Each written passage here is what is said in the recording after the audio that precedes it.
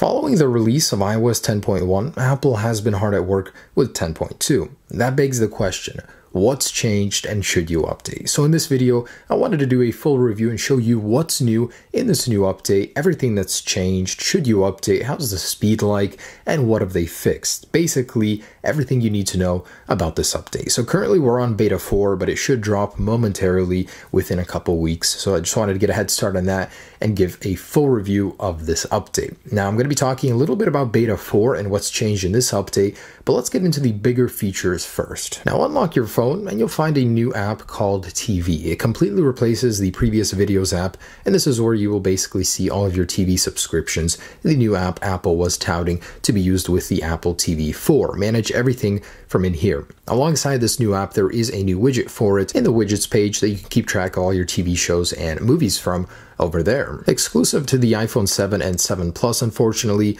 there are 3 new wallpapers from Apple's event when they did announce the iPhone 7 and 7 Plus. So these crystal looking balls over here, 3 new wallpapers, sadly not many more, and I'm happy for something at least, but there's that. And one of the biggest changes in iOS 10.2 is the support of Unicode 9.0. That means a ton of new emojis you're going to find in this update. But not only that, a lot of the older ones have been reimagined, made sharper, made more realistic. I think that's the best way to put it. So if you actually look at the icons of the animals and the food, I think that's the best example of what they changed. They look a lot more true to life. So before they were more cartoonish, and now they look still cartoonish, but have more details in them.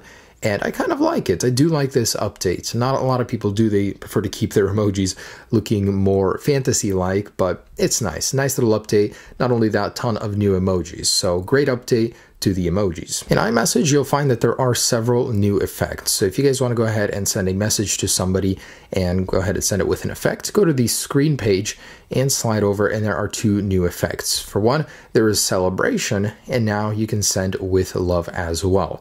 So you get a little heart right there. Couple nice new effects. I can see a lot more happening with time. So previously on a quick reply, if you went and used the quick reply option over here, you wouldn't be able to see who's messaging you up in the top left, which could get a little annoying if you're typing something along and forget who you're talking to. It happens. So if I go ahead and send a message back, now on iOS 10.2, on this quick reply, you can see who it is. So it'll actually display the contact info or phone number on the top left now. So in messages, if you were to disable show contact photos on an older version of iOS 10 and you would go back into the message thread, the contact photo would still be there. Now with that same option off on 10.2, if I jump into the messages, you'll notice there is no longer a contact photo displayed, just the name of the person you're talking to. There's a new option in settings that on the lock screen, you can now see the preview for a message if the previews are disabled when your phone is unlocked. So I'm going to go ahead and unlock it over here. And sorry, my phones are all going off. I'm texting them all at once. Anyways, if I slide over, you'll notice you can now see what the message says. Now, a very welcome change that I do like. Let's take the same live photo on both devices here. So I'm going to go ahead and trigger the movement, and let's check out that photo we just took. So if I go ahead and 3D touch on it, notice how much less choppy the one on the left is. And I'm going to take that volume down, play it again for you. So it has a 60 frame per second animation now versus a choppy 20 to 30 on the right over here. So it's definitely much smoother to look at your live photos. Now, Apple did fix a minor annoyance in iOS 10. So whenever you'd be using the camera application, and let's say you set the settings in a certain way, you turned off live photos, you enabled grid, or you left it on video, and you close it, you go do other things, when you come back to it, it will always default or reset to photos, and all of your settings will be removed and disabled, so it can get annoying. Now there's a new option to save your photos in settings, not photos, I mean your last presets. So if we go to the very bottom, you'll notice preserve settings is right here. So we can choose filter camera mode to stay how we set it before.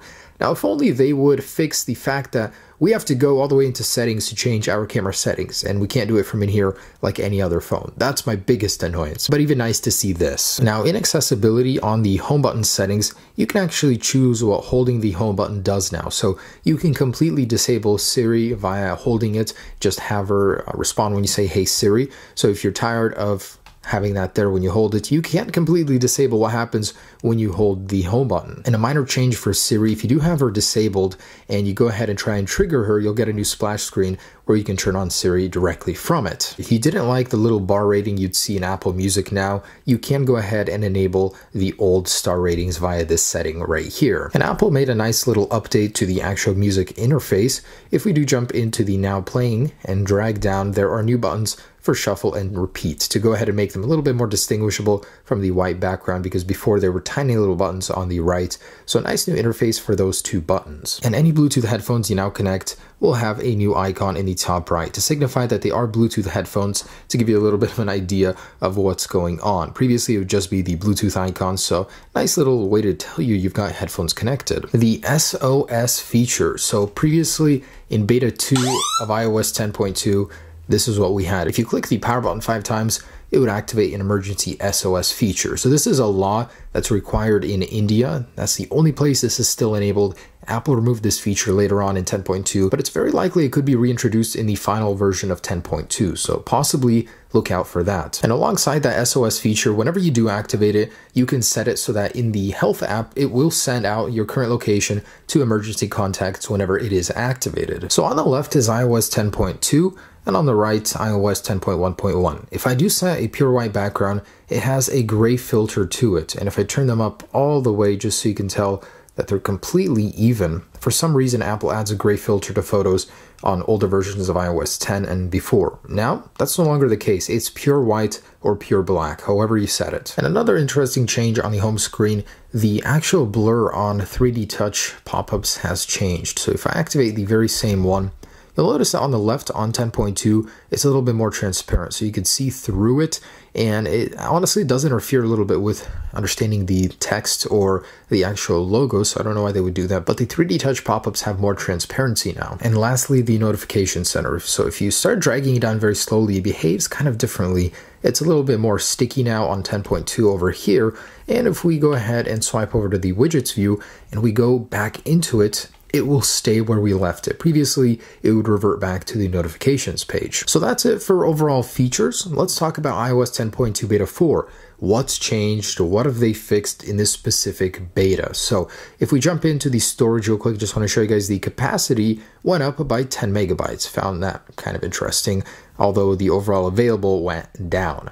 I haven't noticed really a change in speed, but I'm going to get into the speed performance in just a little bit. But there's a ton of bugs, guys. The video crash, the iOS bypass, the no animations bug. What still works in this beta? I can tell you one thing, circle folders no longer work. They have been patched in 10.2, so I was not able to get those working. On my iPhone 5S, after updating to this latest version of the beta, can confirm that the no animations bug still works, so you guys can enjoy a device free of any slow animations, which is pretty cool. So how about the video bug? Let's go ahead and jump into my video and get into that link. All right, so let's play this.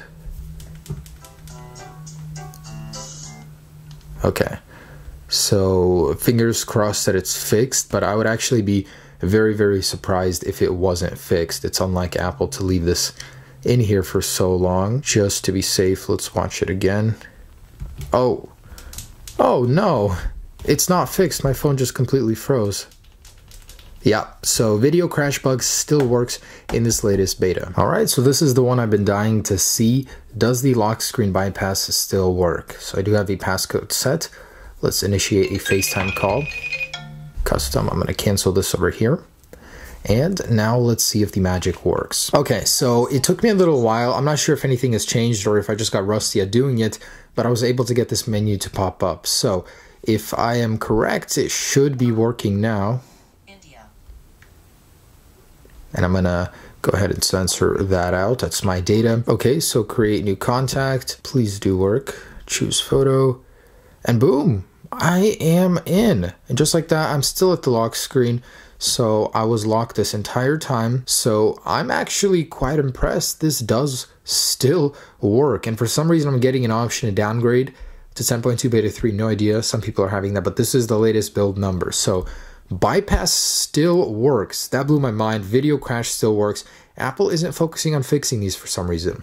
And perhaps the most disappointing of all is the fact that the shutter bug I brought to attention is still here. The rough transition from light to dark, no smooth flow, is still present in this latest beta. So that was the most disappointing to me. And quite a significant bump in the multi-core score, Geekbench in 10.2 beta 4 on the left. So I'm liking that. Can't say I feel it reflected in the system.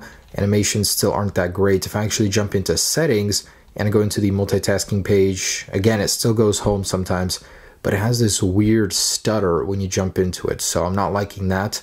Overall though, would I recommend updating to 10.2? I have to say, for the convenience with the camera saving your last settings, the new emojis, the smoother live photos, and the updates to iMessage and the way it works with your iPhone, it doesn't slow your phone down, adds a lot of necessary features, almost as much as 10.1. I'd say yes, you have my approval. If you guys are holding out for a jailbreak, that's a different story, whether or not you should, but it is a great update packed with features. And hopefully with this video, I could show you some of those features if you didn't know them already. Overall, give you a nice rounded review of 10.2. Anyways, guys, enjoy this update. Have a great day. Peace.